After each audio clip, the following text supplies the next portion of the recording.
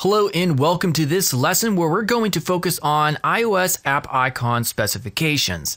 So why is it important to understand the specifications before we begin designing our actual icon? Well, it's kind of important because if you go into designing it and maybe in just setting up a square document, you may get things wrong, which will be intrinsically just not compatible or won't be accepted when you go to submit your app or your client does. So we need to make sure this is we follow exactly from the official source, developer.apple.com, the specifications required. So how do you find this document? Well, Google. So Google is your friend. If I go to Google real quick and I type in iOS app launcher icon specifications or something similar, we're going to likely come up with an official source. So make sure you click on that.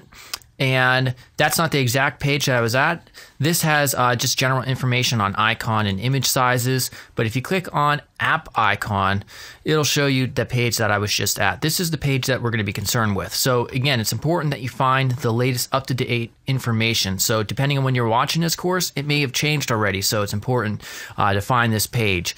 So looking at this, these right here, of course, are the app launcher icons. The one thing that separates iOS from Android when it comes to the app launcher icons is iOS all have the same exact container. It's a square with rounded edges. When it comes to Android, we don't really have to worry about that so much.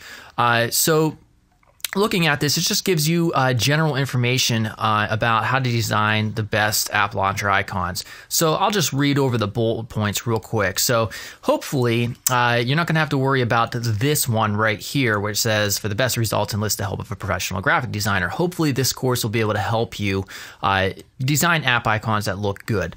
So use universal imagery that people will easily recognize. This is kind of obvious. So if you're designing a launcher icon for a health app, you obviously would try to use colors that are associated commonly with health and also forms and shapes.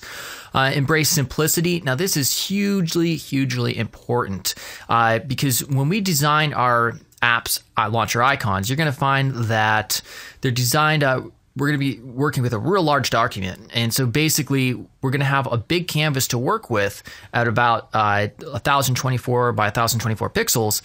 So we're going to have a lot of room, but ultimately it gets scaled down to such a small size that any details that were defined details that were visible on the large version get scrunched down and lost ultimately. So simplicity is hugely important when it comes to app launcher icon design. So create an abstract interpretation of your app's main idea.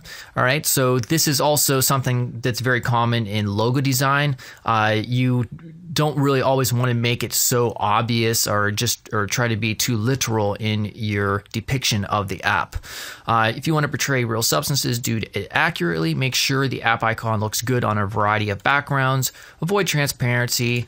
Don't use iOS interface elements in your artwork. So this is obvious as well. You don't want to confuse people with common iOS interface elements. Don't use replicas of Apple's hardware products. This is obvious. So the part that we're going to focus on right here is create different sizes of the app icon for different devices. So essentially, I'm going to skip this part for a second.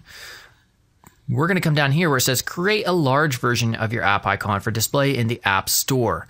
All right, so right here for the App Store, create a larger version of your app icon in two sizes so that it looks good on all devices. 1024 by 1024 pixels. So that's 1024 width by 1024 pixels height. So it's a perfect square. And then also a 512 by 512, so which we can just resize the image. And when we get to the lesson where we export and save our images, we'll go over all of this. But the important thing to remember here for our next lesson where I set up our document is 1024 by 1024. And then to remember, while we're designing in this 1024 by 1024 canvas, ultimately it's going to get scaled down to 120 by 120. So it's a significant amount. It's about 90% smaller than this version. So that's where simplicity really plays an important role. All right, so that is the conclusion of this lesson. In the next lesson, we're going to go ahead and set up our document for our first project. I'll see you then.